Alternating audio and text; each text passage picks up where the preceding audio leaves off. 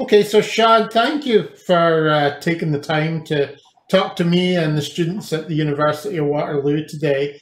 We're going to talk about particularly globalization and the impact that it has along with technology.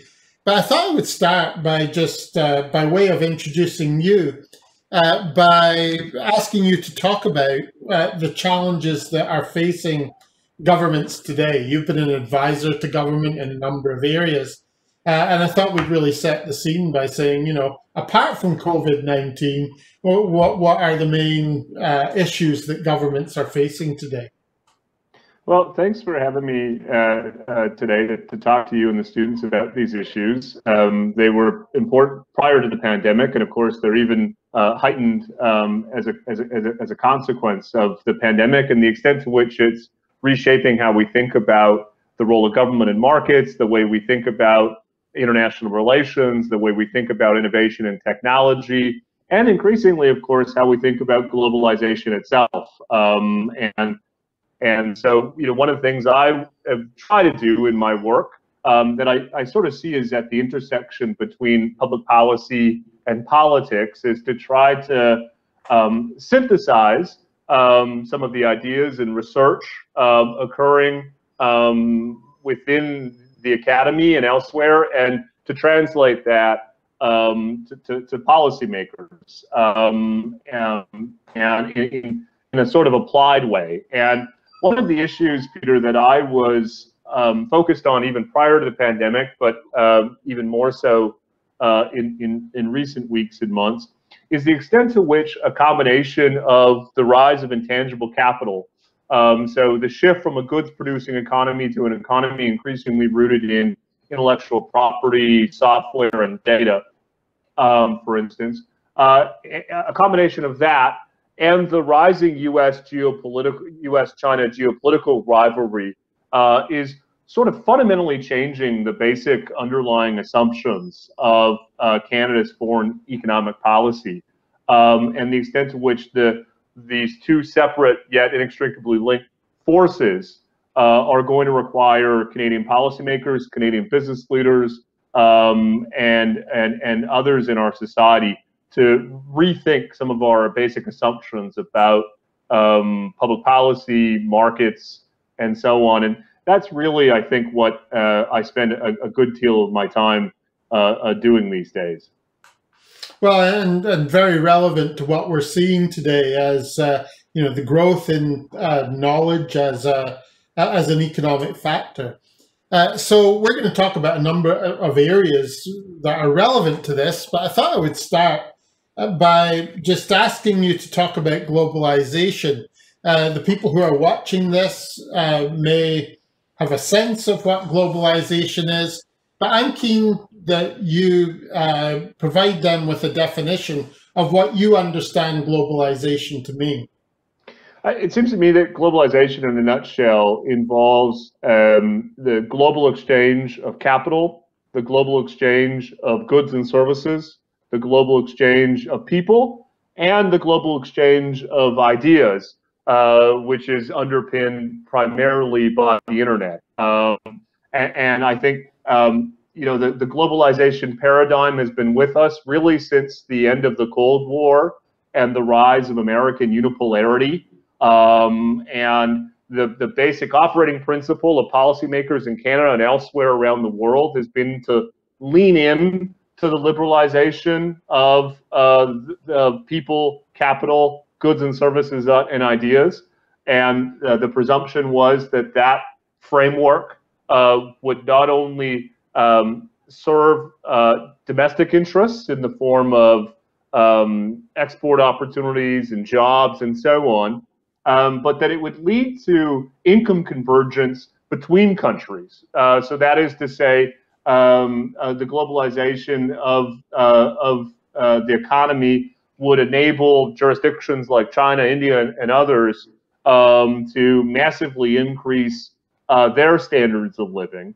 And I think what's interesting, Peter, is that has proven mostly correct.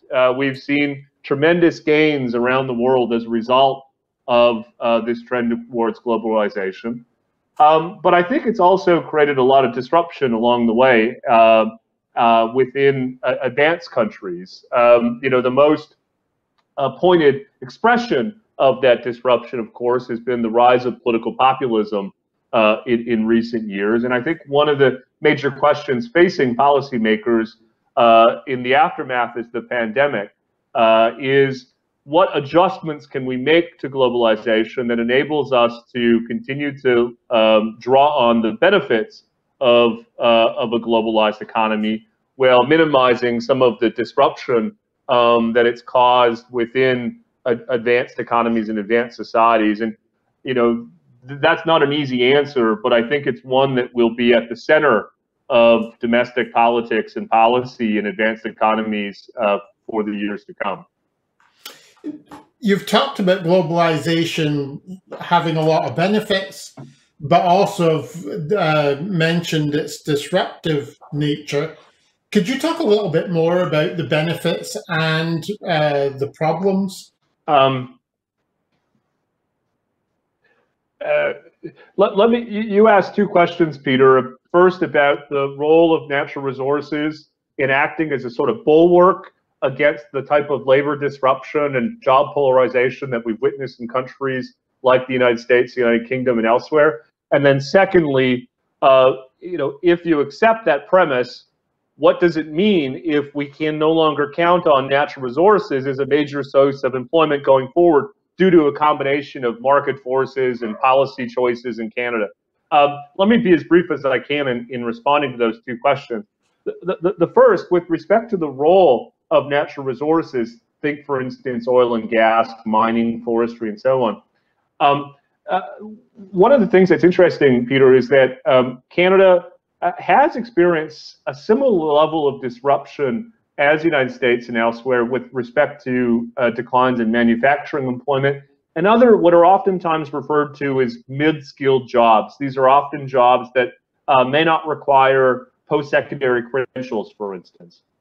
But just as Canada has gone through that process of dislocation and industrial change, the natural resource sector has had significant labor demand for those types of workers.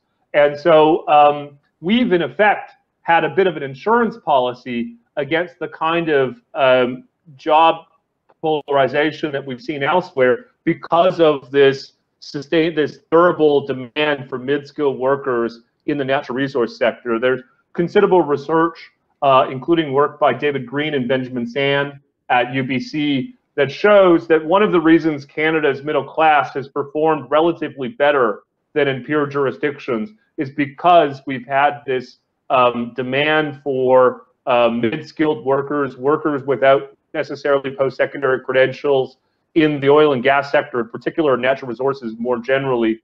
And the reason I talk about this in some of my scholarship and popular writing is that I think as policymakers grapple with advancing climate change priorities and so on, they just need to be cognizant of this unique role that natural resources played in protecting against the type of bifurcation of the labor market we've seen elsewhere.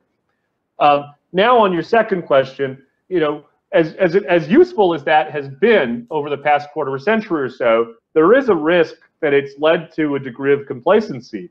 We've not experienced massive dislocation, and so our policymakers haven't had to think about these issues as much as they've had to in other parts of the world where the consequences of trade and technology on sectors and jobs has been more stark and more obvious.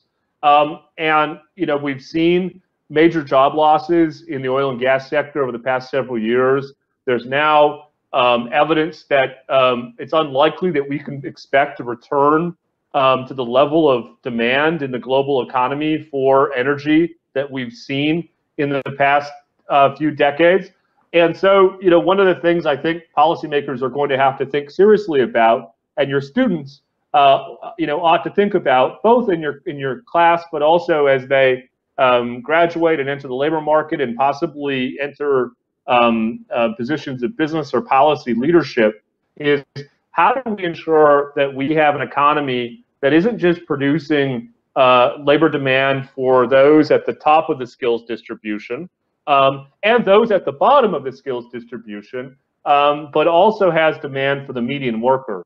It's my contention that an economy that doesn't have demand for the median worker is ultimately unsustainable as a political economy, from a political economy basis. That is precisely the conditions that will lead to the type of political disruption that we've observed elsewhere. And so if it's not going to be natural resources that's going to sustain Canada's middle class, we're going to have to think creatively about the role of markets, the role of policy, the role of education, of course, to ensure that those in the middle of the skills distribution have a reasonable expectation of employment and opportunity in the future.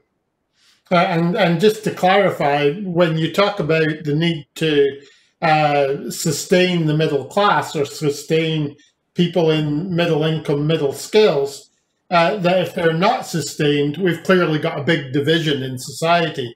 There are some very wealthy and there are some who are very poor and have very poor jobs. Yes, and part of the solution, I think, long term, Peter, is to try to pull low-skilled jobs into mid-skilled jobs through a combination of technological adoption, professionalization.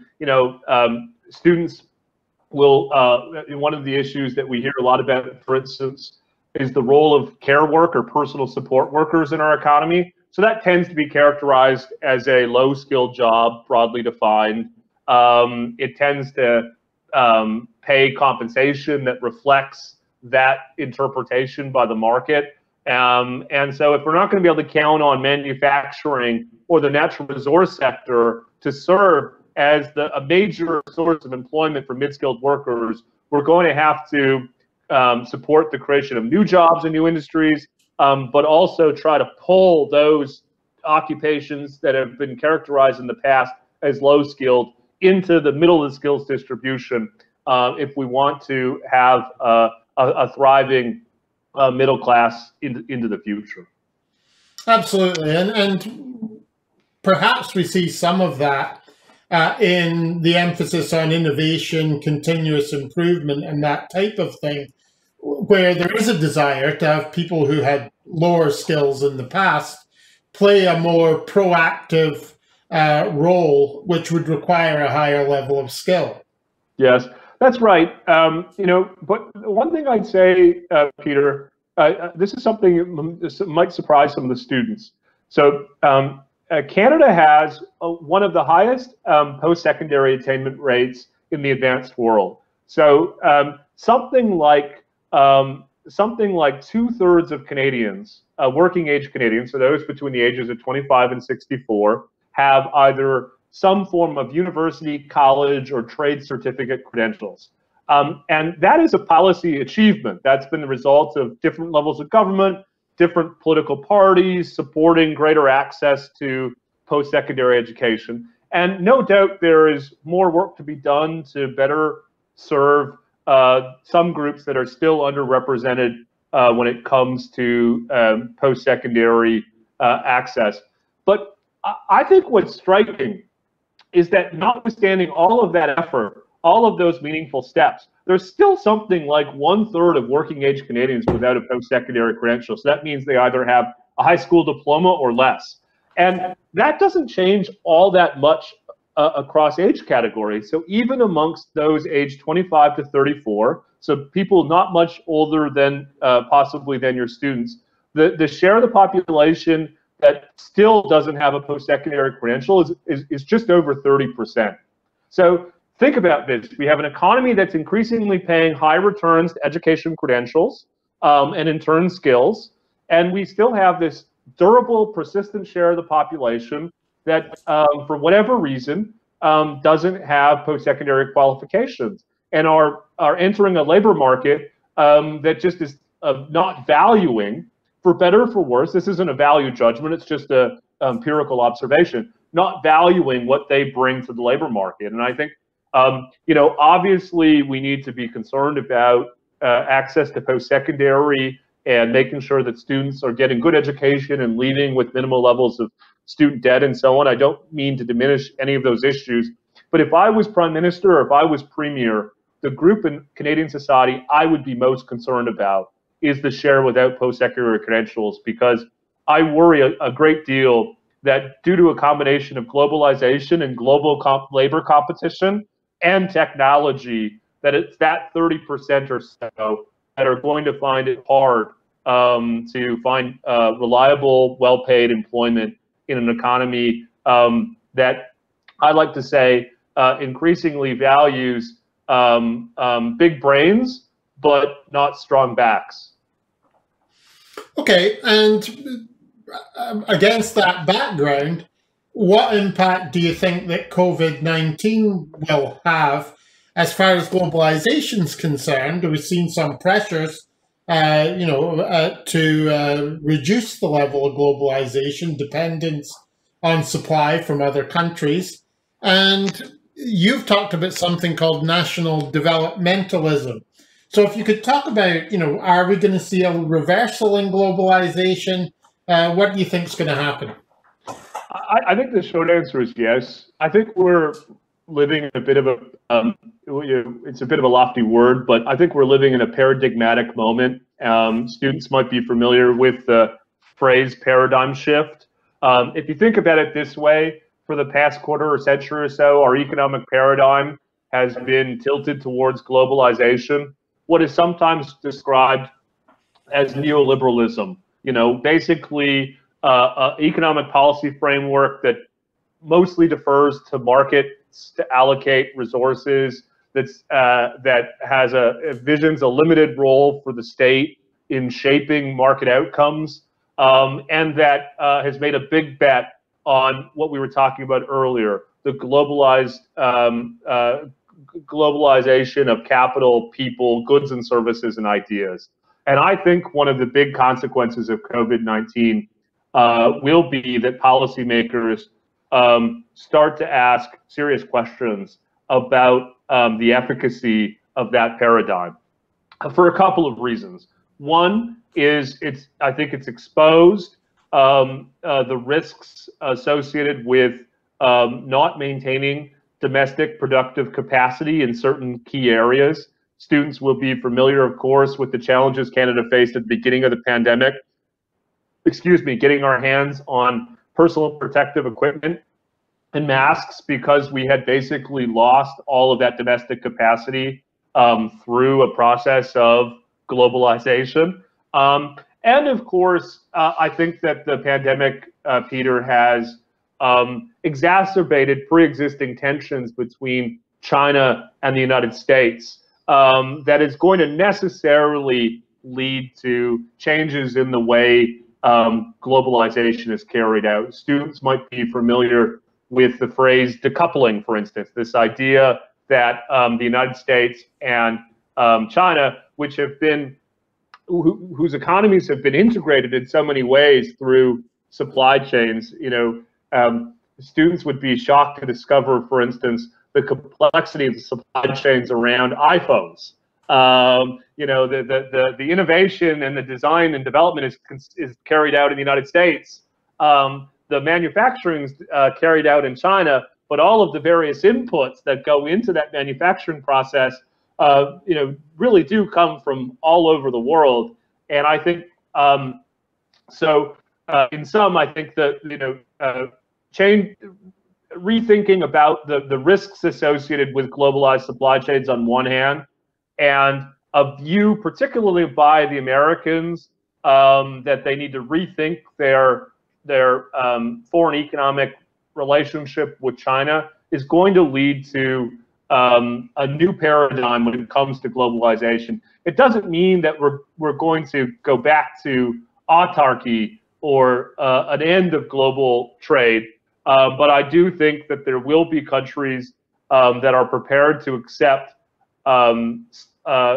slightly less globalization in exchange for more resilient, more robust, and ultimately more domestic productive capacities in these areas that are deemed of strategic interest.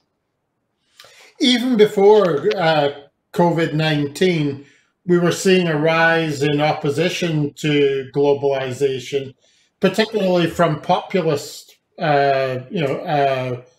schools of thought, I guess, or movements. But so the relationship between globalization and populism is something that's been talked about. You've talked about material and cultural reasons for populism. So could you explain those and talk about the relationship between populism and globalization? Yeah, so there's been after Donald Trump became president of the United States, after, more than 60 million Americans voted for the host of Celebrity Apprentice to be their president, there was a lot of analysis to try to figure out what was going on and what had contributed to this shocking outcome. And some scholars, Peter, reached the conclusion that his election was principally a reflection of growing concerns amongst a share of the American population about economic trends. And we've talked about some of those: the decline of the manufacturing sector, a narrowing of job opportunities for those in the middle of the skill distribution, growing inequality, both amongst individuals, but also amongst regions. So for all of these economic reasons, there was a view that that's ultimately what led to the rise of populism in the United States and elsewhere. There's a competing body of scholarship that says that it wasn't principally economic considerations. What gets characterized sometimes as cultural considerations, and those can run from everything from high rates of immigration and the impact that that is having on demographics and the preponderance of kind of cultural norms in a particular society, to outright xenophobia and racism. And oftentimes these two schools of thought are presented as a sort of binary. That is, do you believe it's economy or culture that's driven populism? And I think students will, kind of implicitly understand that that binary is a sort of straw man. That these forces aren't mutually exclusive, and in fact, in a lot of ways, they're linked. Rise in inequality, economic inequality, a lack of meaningful mid-skilled employment can manifest itself in growing cultural anxiety, particularly the extent to which there's a perception, fairly or unfairly, that those economic circumstances are being hastened by immigration and rising immigration rates. And so I guess in some, for those students interested in the factors that lead to populism, I would encourage them to review the scholarship and think in their own minds about the relative role of these different factors. But on the bigger question about the link between globalization and populism, I think that there's certainly something here. If you accept that globalization involves trade, it involves immigration, it involves to a certain degree a exchange of national sovereignty to either global institutions or even global market forces. It is a calculated choice on the part of nation states to want to participate in global arrangements, and in the name of in the name of exports, in the name of trade, in the name of a stronger global economy. And I think one thing that many of us, me included, underestimated is the extent to which some within our societies didn't see that those trade-offs were worth it. And to be honest, for some people, they weren't. And there's this great quote from a British scholar who says that Brexit was the Brexit referendum represented the revenge of the places that didn't matter. And I do think that many of us who write and think and talk about public policy are those who are actually active in the world of policy and governance. I think we failed in some ways, that we became so committed to the kind of theory of globalization that we didn't pay enough attention to the practice, and in particular for those people and places who weren't deriving the benefits of the global exchange of goods, people, capital, and ideas. And I think, in some ways, the rise of populism is our reckoning. So what should be done about it now from a policy perspective? Should there be a universal basic income, for example? That's a solution that is advocated by a number of people, particularly from the tech sector, it would seem. But also there are other solutions proposed, from a Donald Trump perspective, and others from a Bernie Sanders perspective, which are, very different. So what do you think government should be considering? So, I mean, at the crux of your question is that, we're going through this transition from an economy of things to an economy of thoughts. And that transition will serve a lot of people well, but it'll serve some people and places poorly. And, as we've talked about today, there's an onus on those of us who will be served well by this transition to make sure that those who are poorly served are able to live and work and have a sense of opportunity and optimism. And so, I think, I would say there's a couple of things in response. The first is, it's sort of a conceptual point, but I think it's crucial. It's sort of framing. Peter, I think an economy that over time isn't providing opportunity for the median worker is just unsustainable. That is, I really think it creates the conditions for a kind of political radicalism that we've not seen before. And if I would go so far as to say that over time, if an economy is not creating jobs for the median worker, then the problem isn't, the solution isn't to try to graft onto that economy redistribution programs and so on. I think it's to reconceptualize the economy itself. I think it's as fundamental as that, and that could come in the form of it may require radical changes around regulation, around possibly protectionism, if that's what it takes to ensure that the median worker in our society has a reasonable opportunity at meaningful employment. I don't think we're there yet, but I just think I think it's important to state that as clearly as I can to students, that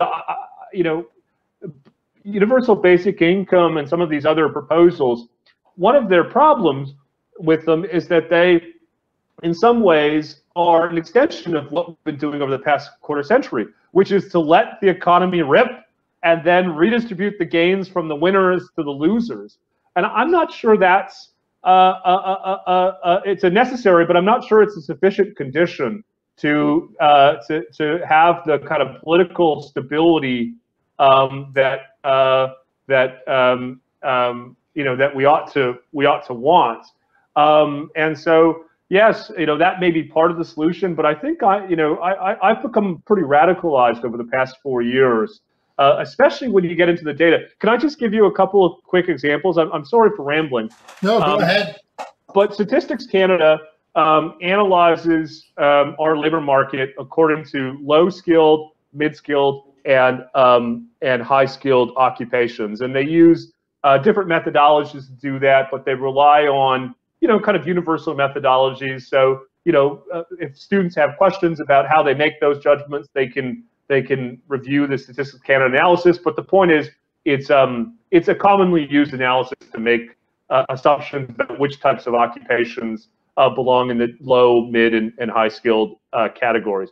And what's interesting is, for most of the 20th century, most of our jobs were clustered in and around the middle of the skills distribution. And in the past quarter century, what we've seen is a change in the composition of our labor market. So increasingly, the growth in employment is coming at the low and the high skilled, and the relative share of mid-skilled jobs is falling. In the province of Ontario, between 1999 and 2019, the share of mid-skilled occupations fell by 10%, or 10 percentage points rather. Nationally, they fell by about 5 or 6 percentage points. And so what I've just described is characterized in some of the literature is a U-shaped economy. You think about it, so you have a lot of jobs at the low end, and then fewer jobs at the middle, and then a lot of jobs at the top. And as I said earlier, that kind of economy will serve most of us with post-secondary credentials, maybe advanced degrees. We're likely to do reasonably well because the economy continues to pay high returns to education and credentials. But remember that 30% or so with high school or less. Back in the 20th century, he or she, that person, mostly he, could have gone into manufacturing, or in the past 20 years, gone into natural resources and had a reasonable shot at it. With less manufacturing employment, less natural resource employment, that person at the middle of the skills distribution has only two ways to go. He or she can try to go up the ladder into a high-skilled job or fall backwards into a low-skilled job. And what the data shows is that most mid-skilled workers who are being disrupted are falling backwards.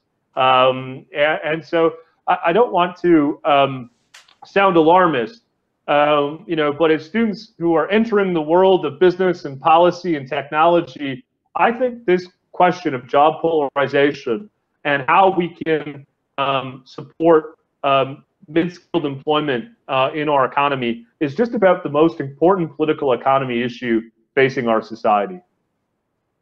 And what you seem to be saying, if I understand you properly, and I'm glad you took longer to explain that, but what you seem to be saying is that solutions that are being considered at the moment aren't enough to deal with the problem that exists. I mean, the decline of middle-income jobs is not going to be dealt with sufficiently by something like universal basic income.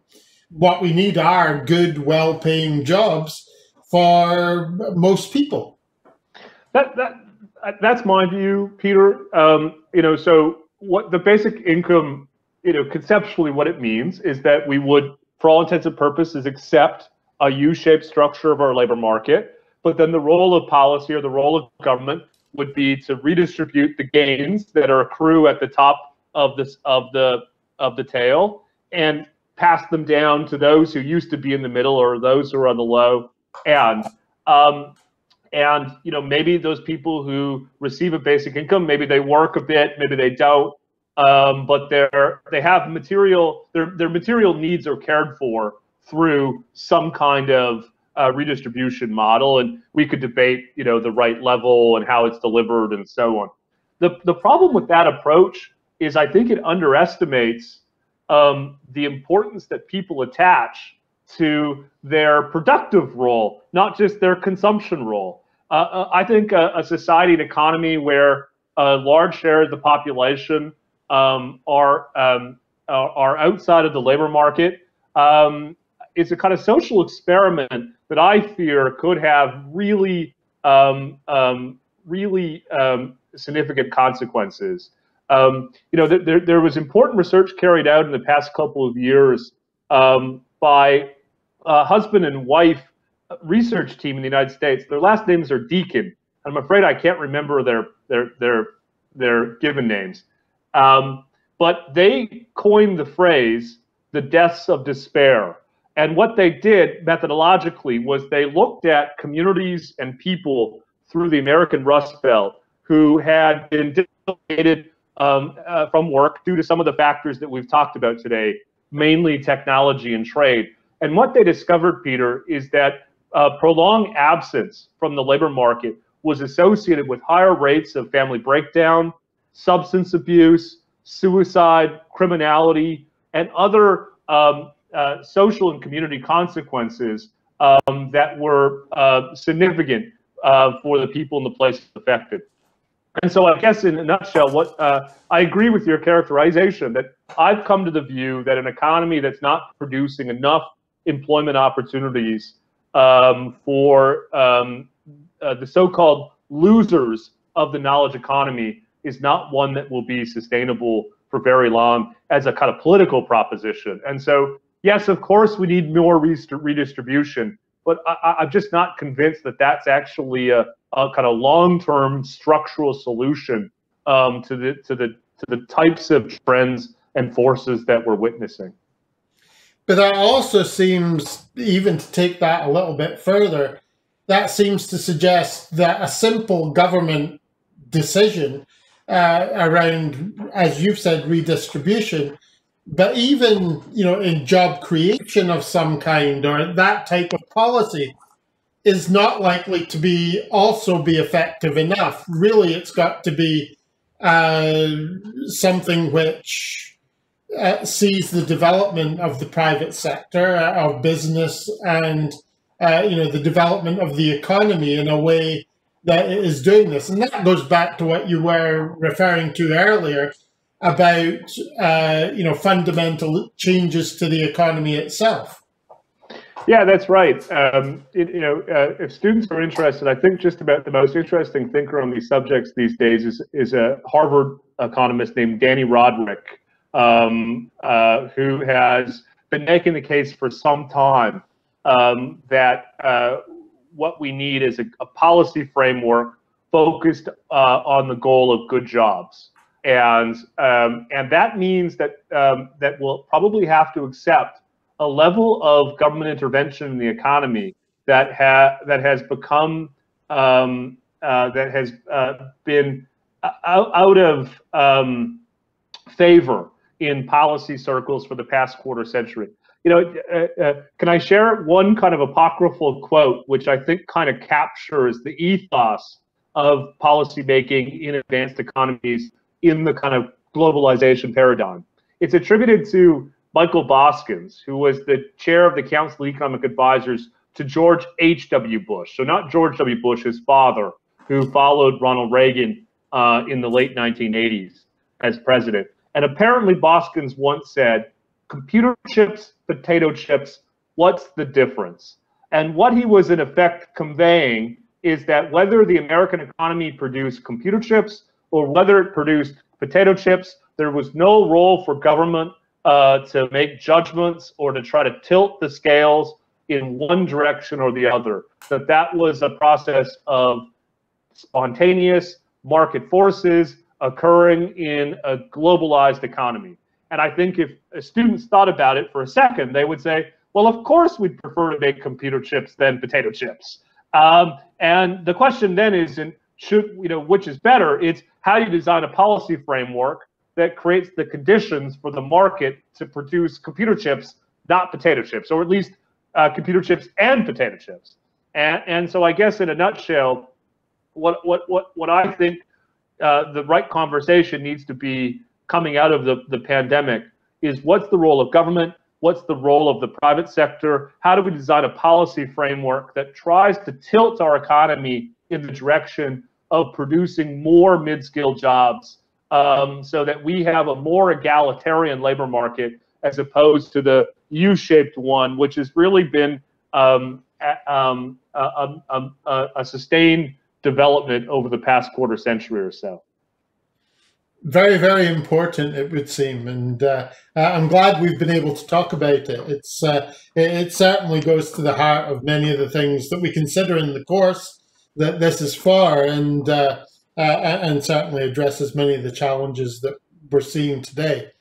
I've got one final question, which is, I think, especially important. I ask it to most of the people I interview, and it's around the advice you would have for students as they embark on their careers. And I think it's especially important today in the interview with you, because we've been talking about a world where there's a lot of disruption, where, you know, life might not be as good in the future as it was in the past. I'm not sure that's true, but we're talking about a world that's very different from the past.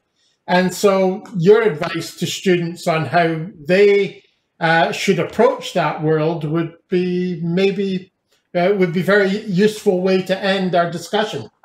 Well, so I think my principal piece of advice is to seek out knowledge. That acquiring knowledge, engaging new and different ideas is never a waste of time. That there will always be a role for specialization in our economy, in our society. But one of the ways to hedge against some of these disruptions that we don't fully understand, but we can anticipate are coming in the years and decades to come, is to have a kind of generalized body of knowledge and skills that will enable students and workers to be able to navigate whatever the economy throws at them. And so, as important, I guess, as specialization is, I do think sometimes we tend to underestimate the importance and value of generalists in our society. And so I think that would be my principal piece of advice. Take your class, but also take philosophy and political science and biology, and you really want to to acquire and develop a diverse set of ideas and perspectives. And I would just say, Peter, that from that point of view, we've never lived in a more exciting moment.